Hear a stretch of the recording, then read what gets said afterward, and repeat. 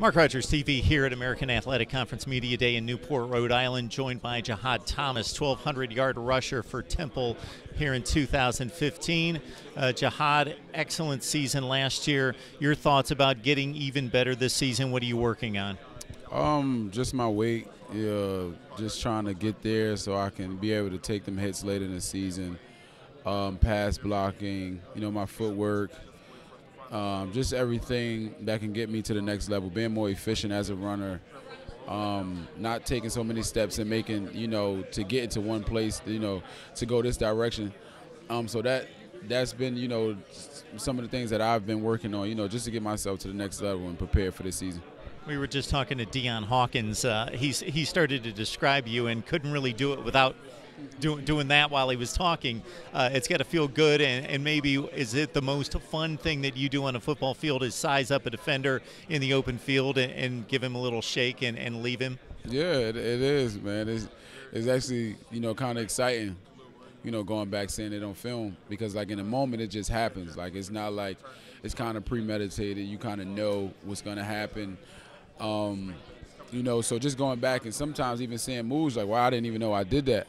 It just happened. It just happened so naturally. So it's definitely, fun to see. It's definitely fun to go back and watch. But, it's not something that I really take. I don't take it, that serious. So many people just like, well, you can do this, do that. But, I just go out there and focus on playing and, just being the best running back that I can be. What's the difference in this program, winning 2 games 2 years ago to 6, to playing with some of the best teams in the country and winning 10 games this past year? Just the coaches, the players' mentality.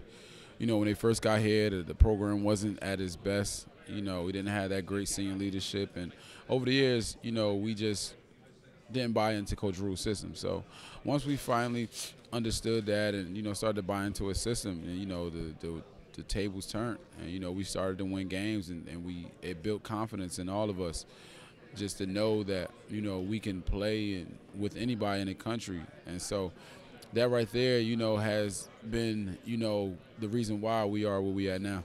Is there a difference in getting in the huddle with PJ Walker today versus a couple years ago, knowing he's been through the grind, he's run the 2-minute drill over and over, he's been in crucial situations and come through? No, it's not no different. It's just like high school. I know what he brings to the table, and he knows what I'm going to do. So it's definitely just an honor and, a blessing to be able to play with somebody like that and with him for another 4 years. And, this being our last year, man, I'm just really excited for it.